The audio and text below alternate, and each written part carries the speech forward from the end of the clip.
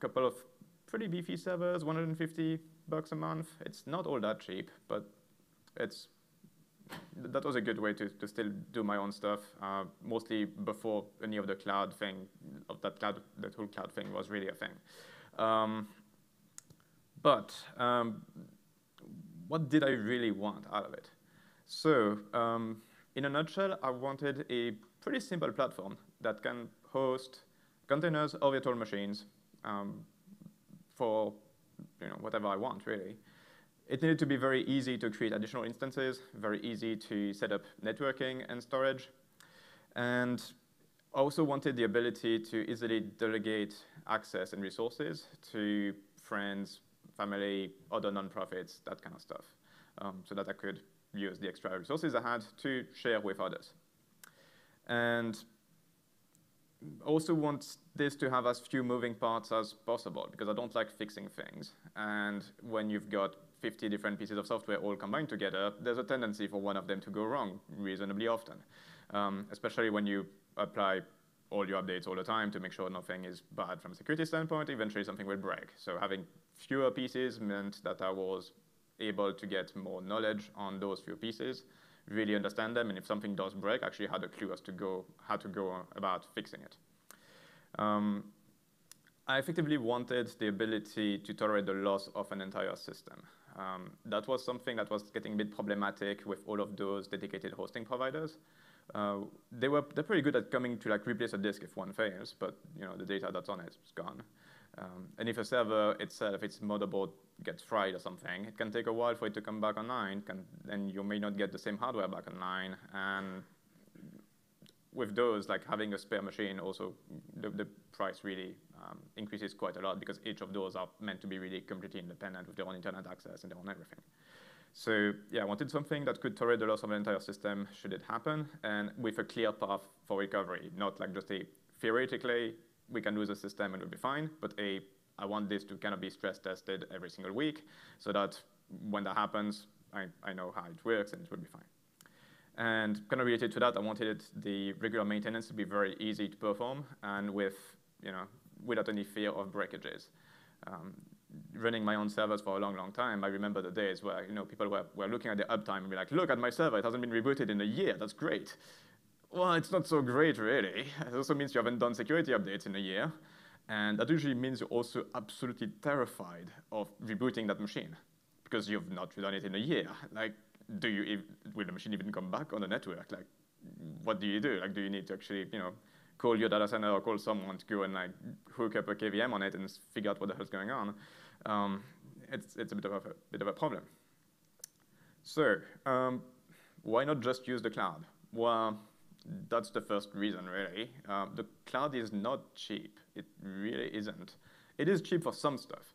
The cloud really started as a way to cheaply handle temporary additional load. So if you're running your infrastructure and you need to deal with, Black Friday sale, or you need to deal with, Christmas holidays or something like that, it's great because it gets you additional capacity pretty much instantly that you can get rid of as soon as you no longer need it. And it's amazing for that.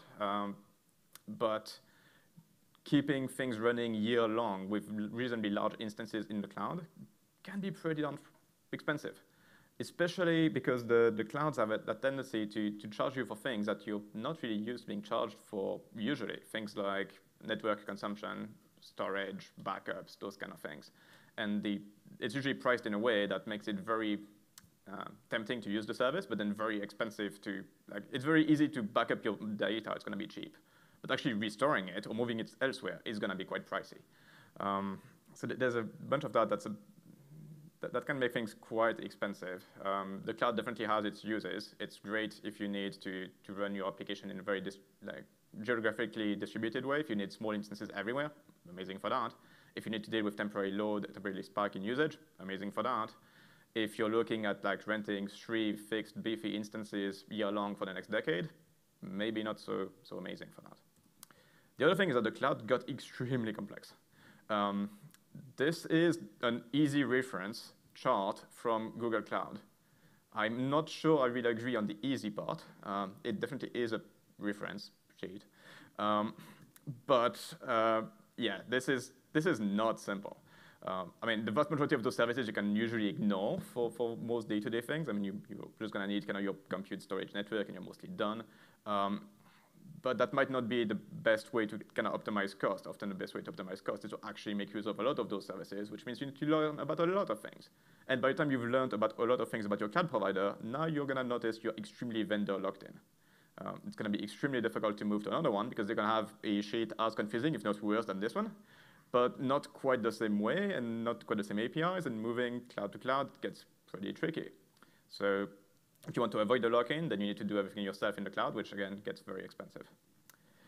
There's also the slight issue that cloud platforms are generally not open source. They can change things under you, and if you don't like it, well, go elsewhere. There's no way for you to go and fix things. There's no way for you to contribute additional features or to do any of that kind of stuff. So how to build your own thing, pretty much. That's the technology stack I went with. I mean, I'm slightly biased on the third one, for sure, because that's my own project.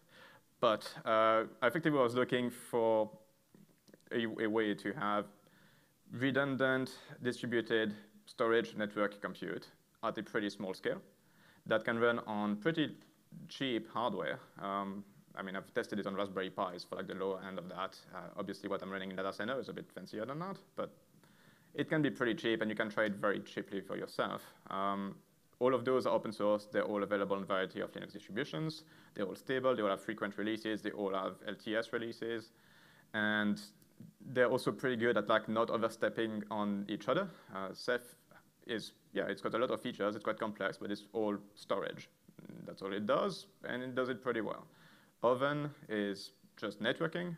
It also has a lot of features, as you would expect from a modern SDN type solution, but it's not trying to get into doing storage stuff or dealing directly with containers or instances or that kind of thing. It's doing just network. And similarly, LXD is primarily doing instances, containers in virtual machines. It does clustering, it does those kind of bits for redundancy, but it does its own thing. It's not trying to really step on everything else either.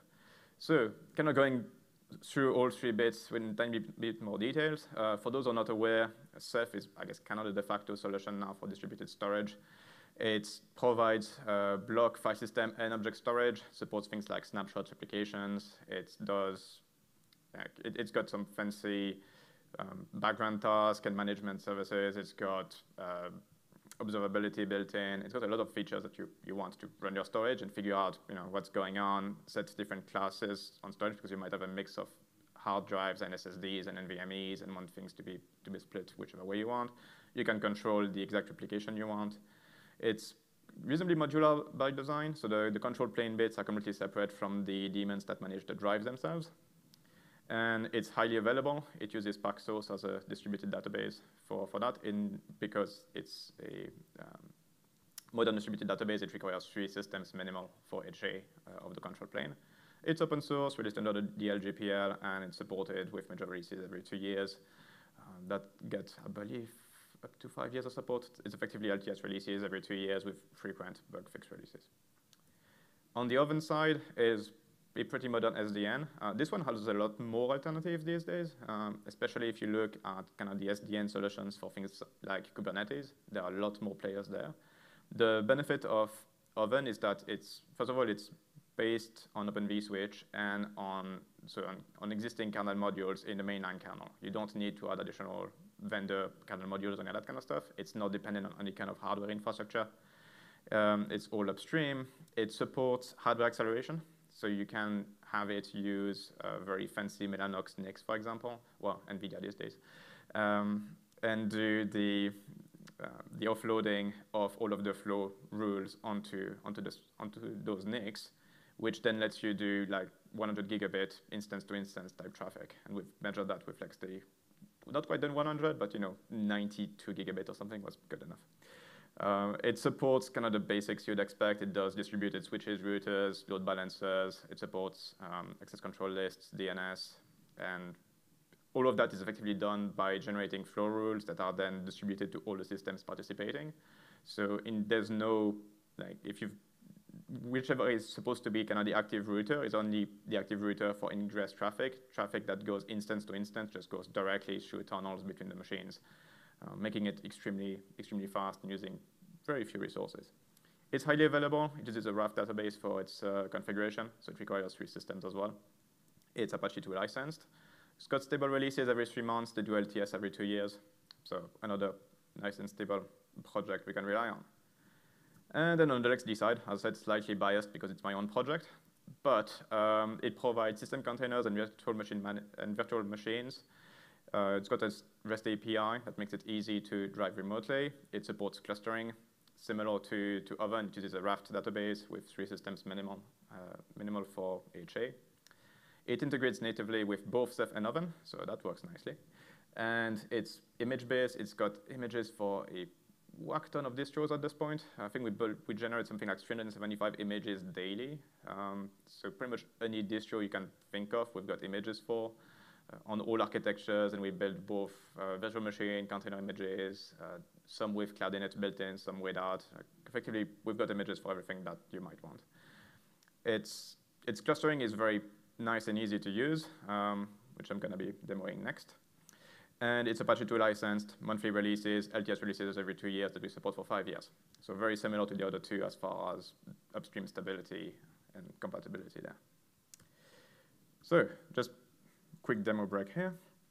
I'm going to show how to set up a 3 nodes LXD cluster, because that's nice and easy, so might as well show it. So I've got 3 Raspberry Pis here, RPi 1, RPi 2, RPi 3, and I'm going to be running LXD init on the first one, which then will prompt you for a few different things. The first question being whether you want clustering. There we go, clustering, yes. Picks up its IP address, that's fine. We're not joining an existing cluster, creating one. Host name, we'll just pick the local host name, it's fine. Don't need to set up any kind of password authentication. That's actually a weak point. If you turn on this password authentication, it's less safe than the token-based thing that's enabled by default, so don't do that. Storage, we can use, in this case, ZFS. It's the default there, but we also can do BurFS, LVM, or indeed Ceph, as I mentioned. So no remote storage right now, because I don't have time to demo Ceph right this moment. And it's going to create a small overlay for us, not using Oven, just using the Ubuntu fan, because, again, Oven takes a tiny bit of more resources to set up. And that's the first one done.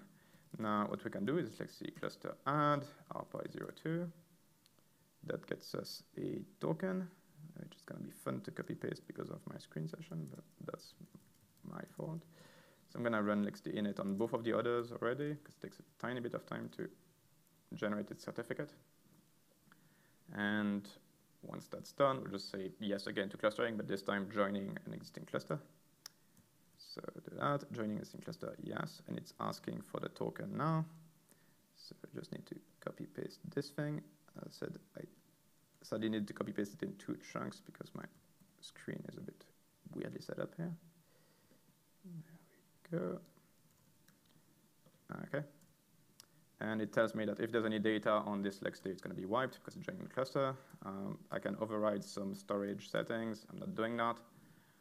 And a few seconds, and this one is joined. Now, rinse and repeat for the last one. So joining a cluster. Do I have a join token? Not yet, but I'm about to. There we go. So let's copy that join token. The token effectively includes a unique secret for joining, but also includes the certificate fingerprint and IP addresses of the existing nodes in the cluster. So you don't even need to say what you're joining. The token effectively includes all that data already. So same thing, answer the questions, and we'll be done. So if I do cluster list, you can see that this particular LXD has now 3 active machines. The database is running on all 3 of them. The leader for the database is currently the first one. And if we just want to launch an instance, let's use Alpine, mostly because of size. It's super tiny, so less than what to do. There we go. And we have ourselves, in a few seconds, an instance with an IP address. There we go. Can go in there. And I don't know, ping Google. And that works. So going back here, that's just setting up a very simple LXD cluster, 3 machines, HA, works. Pretty easy user experience. But that's not what I what I'm running in production. So let's look at what I ended up with. So that's in my colo rack in Montreal. That's 3 machines. I bought them off eBay for, I think it was $4,000 total, but the machines themselves were much cheaper than that. The machines in total were probably $2,000 thereabout. The rest was because I bought new storage. I don't want to buy storage off eBay. It's a bunch of disks and SSDs and stuff bought new. Each are perfectly identical systems. They're dual Xeons, 8-core, 16 threads each. They run 64 gigs of RAM each, 10 terabytes of hard drives, 2.5 terabytes of SSDs, that being a mix of SATA and NVMe. They've got 10 gigabit networking. That part is pretty useful for Ceph. If you're going to run that in production, having decent networking is quite useful. Otherwise, you're going to be bottlenecking your network pretty quick. And yeah, the hosting fees are pretty cheap in Montreal. With the 50 terabytes of bandwidth I've got, it's right around $250 for that, which, considering I was paying $150 per server in rental before, if you can keep those machines around for a while, it actually ends up being pretty worth it. Plus, you get to do things you can't do with dedicated servers, or in some cases, even with the cloud. Like in this case, each of the machine actually has a 20 gigabit connection to the other, being directly patched into each other. You don't get that when you just get like random cloud instances or rented server. They're going to be very independent. And I mean, I went slightly crazier because I'm a bit of a networking geek. So I also got my own ES number and IPv4, IPv6 public allocation. And I've got direct access to the Internet Exchange in Montreal over a separate dedicated 10 gigabit link. So I've got pretty crazy connectivity. It's all nice and fun. And it's still at a budget that I can consider that to be a hobby, which is pretty nice. But again, that's kind of the overkill thing. At home, you could do it on a set of Raspberry Pis, and it would be way cheaper. Now, at home, I've got also a crazy setup because, yeah. Those, I don't actually have a cost for the machines because it's pretty much all recycled stuff, like old machines from work, old machines that friends gave me, some random stuff I bought here and there for extra memory and storage and things. So I effectively end up with 7 machines in that cluster. A whole bunch of them are ARM servers, actually. So 4 of them are APM, Xgene type servers. That's the first 2 used there because they're actually Supermicro chassis that can take 2 servers per U, which is kind of convenient for density. Then I've got a bigger Supermicro Intel server. That one we run a whole bunch of VMs and CI and stuff for the LXD project on, so it's got 640 gigabytes of RAM. So that one is pretty darn beefy. And then I've got another prototype ARM server. I can't actually tell you who the vendor is because I'm not allowed. That's got 48 cores, 64 gigs of RAM. And then my 7th server is actually like a tiny Libre computer ARM board that's got just 4 cores and 2 gigs of RAM. And it's in the same cluster. That's perfectly fine. And that gets me actually a cluster that's able to run containers, virtual machines on Intel 3264-bit, ARM 3264-bit. And yeah, has a lot of resources, very flexible. Storage-wise, I effectively picked up everything I had in my basement and just dumped it all into those machines. So at this point, I've got 48 terabytes of hard drives, 3.5 terabytes of assorted NVMEs, kind of across all those machines, and 18 terabytes of SATA SSDs. Most of them are right about to die because they're very old drives that I just picked up from elsewhere and are throwing a whole bunch of smart errors and stuff. But until they're dead, might as well use them. And it's all on like 10 gigabit networking. And I've got a UPS because power cuts are a thing. But yeah, that's effectively my home setup, which again, a bit crazy, but that's mostly recycled stuff that was laying around. So instead of having all of those machines be completely separate and having to connect into them and kind of forget about what they do and all that kind of stuff, well, at least they're all in one nice cluster that I can talk to and get whatever I want out of them. So it's nice and convenient. So how do you build your own? That's where things start to get slightly tricky. The hard way is deploy a Ceph cluster, which sounds maybe easy for some, I don't know, but it's not quite that easy. A lot of those projects do have good instructions. Ceph has a few different ways to be deployed. The recommended way these days is effectively using some Docker containers, which is not a great fit if you're going to be running LXD on those machines as well, because they're going to be stepping on each other's feet. You don't really want that. Another option, what were the other options? Well, so there's Ceph Ansible, which works pretty well. It's actually what I ended up using for some of those. And otherwise, there's Ceph Deploy, which is effectively deprecated, but still works really well. And all it needs is SSH, and it just goes and do things. Then Oven, not quite as nice to deploy, unfortunately. They've got some documentation, but it's pretty sparse. It's mostly kind of OpenStack specific. It's not amazing. It's not very difficult to do, but there's no nice automation for it, which is slightly annoying. The LXD side, I mean, I showed you how to do it just a few minutes ago. That part that it is pretty trivial. So you can do that, and once you've got LXD, you can connect it to Ceph and Oven and enjoy your new personal cloud. As part of the whole pandemic thing, I've been recording a lot of YouTube videos on the LXD channel on YouTube, and that includes actually how to set up Ceph and Oven by hand. So you've got effectively step-by-step instructions there if you want to go down that way. It can certainly be simplified by things like Ansible playbooks, as I said. There are some for Ceph that work really well.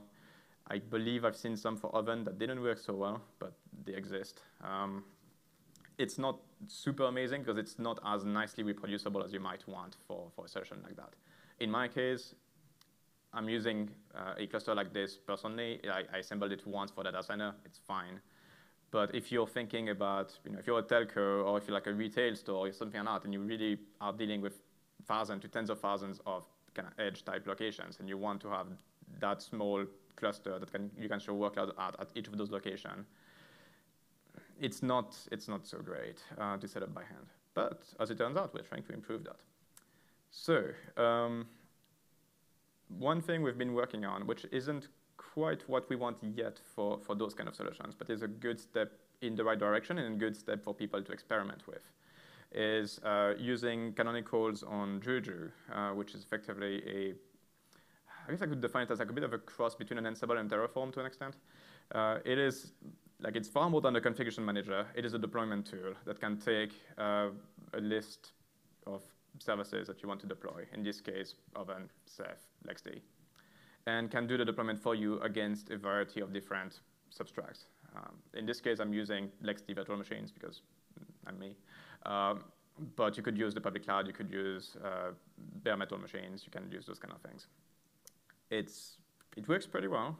You can show that bundle. It does a deployment. You wait 10 minutes, and you've got something that works, which is really nice for testing. It does have the slight issue that it is not currently capable of doing a proper HA on 3 machines type thing. It needs more machine than that, which is problematic if you're really looking for that tiny, tiny footprint. But if you want to try a solution like this in a nice and easy way, you can use that, and then you can redo it by hand or using Ansible or using something like that on fewer machines. Which brings me to actually showing that Juju thing. So if I switch over to this machine, that's my desktop back home. And if I do Juju status, let's do color, and go and look at what that showed. So it shows at the top the list of applications being deployed. So we can see it's deployed Cephmon, which is the Ceph API, effectively Ceph monitors. Ceph OSDs, that's the Ceph disks. It's deployed LXD. It's deployed the Oven Central, which are the Oven control plane, and Oven dedicated chassis, which are that's the bit that needs to go on every one of the machines. It's also deployed some additional bits. We've got integration with Prometheus and Grafana for LXD, so it deployed that so that you can get nice observability of the workloads you're running. It's also deployed a HashiCorp Vault to store the keys needed for Oven in this case. That's not strictly needed. When you deploy things by hand, you can totally just generate your own PKI on the side and put it in place. That tends to be way easier than running something like Vault just not. But Juju can do it and just did in this case. Then we can see the status of all of the different things being deployed. This is currently deployed against, I believe, 7 systems. One is used to collocate kind of all of the infrastructure type services. So it runs Prometheus, Vault, Postgres, all of those bits there. Then I've got one that I'm running dedicated for Grafana, just to have an externally reachable IP address on it. And then I've got 5 that are running LXD, Ceph OSD, so the Ceph disks, and Oven. You can see here that so the bottom is the list of the machines that are currently being used, and we can see the /lexd shows that for that machine that's running all the services, Juju effectively creates lexd containers on there to place the different services still isolated from each other, which is nice and convenient. Now, this is effectively a functional cluster. If I do Juju SSH in one of the machines, this, okay, I need to do, I think it's the Ubuntu user. Yeah, and I go on there, and then I go look at lexd cluster list. We'll see that, I picked the wrong machine. Let me pick a machine that's actually running it's actually part of the cluster. This one should be. Cluster list. Okay, so we said Juju deployed those machines and set up the cluster for you, and all of that is in place. Now, even though it deployed Ceph and Oven and put all the credentials and things in place, lexd has not been configured to use that yet. So if we look at the storage, for example, we only have local storage set up right now. And for network, we've got a lexd fan bridge that's set up for a much simpler overlay, but it's not yet integrated with Oven. So the first thing I'll do is show what was actually deployed. So that's that YAML file here. Each of my systems has a dev SDB. That's the disk that I want to put inside Ceph. So that's what's configured at the top. We also configure, tell Juju how many Ceph monitors, so the API servers are going to be running, 3 in this case, and how many total disks to expect. In this case, it's 5. And then there's a list of machines. Can put some restrictions for like their size and stuff there, which didn't apply here because I used pre-existing systems. And then the list of applications. This particular, it's called a Juju bundle that's actually included in the documentation for the lexd charm, so you can easily find it online. And then it includes all different services, and at the end it includes a list of all the connections between all different services so that Juju can integrate everything nicely. But as I said, now we've got Ceph in place, Oven in place, lexd in place, but it's not actually integrated with lexd yet. So I've got another script I wrote, which is the post-deployment. And the first thing that this thing does is it exposes both Grafana and lexd to the public internet, so I can easily reach that from my laptop. Then it connects to lexd itself, so it uses a Juju action to go and trust my client. So it just adds that into the trust store for lexd, and then starts using it. Once it's done that, it tells Ceph, again through Juju, to create a new Ceph pool, and adds that Ceph pool to lexd. Once it's done that, then it does the network side of things, where it creates an uplink network. I've got a dedicated NIC for internal traffic on each of those VMs. So it's using that. It sets it up with the uplink network. Then it creates a bunch of Oven networks. Those are effectively properly distributed overlay networks. And lastly, it spawns a whole bunch of instances on that so that we can make sure that everything works nicely. So let's run that script and see if it actually works. So the first thing it does is create its certificate, insert it into the trust store for the cluster, and then connect to it. Once it's done that now, it's talking to Ceph to create that storage pool, adds it to all of the cluster nodes. And we can see it shows now that a remote storage pool has been created with nothing using it. Then it created the uplink network for Oven. So that's your external network. That's the subnet that Oven can get public IP addresses from for external connectivity. And then created the Oven networks, which we can see now. It's default demo 1, demo 2, demo 3. And then it goes on to create instances. So it created the Alpine instances pretty quickly for the local ones. And now for remote, it had to create Ceph block devices, unpack the image in there, create instances from there. And now it's doing an Ubuntu image as well. So it's downloading the image, unpacking it again, I think in this case, into the local storage. And now it's going to unpack it again into Ceph. And then we should be done as far as creating instances. It's going to get us the Grafana password at the end so that we can go look at that. But yeah, then we'll be up and running with a bunch of instances. I realized that this is a step towards something that's nice and convenient and user-friendly. It is not quite what we want our final solution to be. We do have something better coming up, but this works. And so now we're done. And if I switch my client over to that remote, which I believe, it's called demo, I think. Yeah. So if I do lxlist, I should be talking to it. I believe it's called demo. I'm hoping it's called demo. Otherwise I have to look at the script again to see what I actually did call it. This is taking way too long, it's probably wrong. So let me go look at remote add. Oh yes, okay, the remote's actually called Juju cluster, so that wasn't gonna work. Switch to the right thing, and there we go. All right, so now we've got those 3 Alpine instances here. The first 3 are on local storage, the next 3 are stored on Ceph.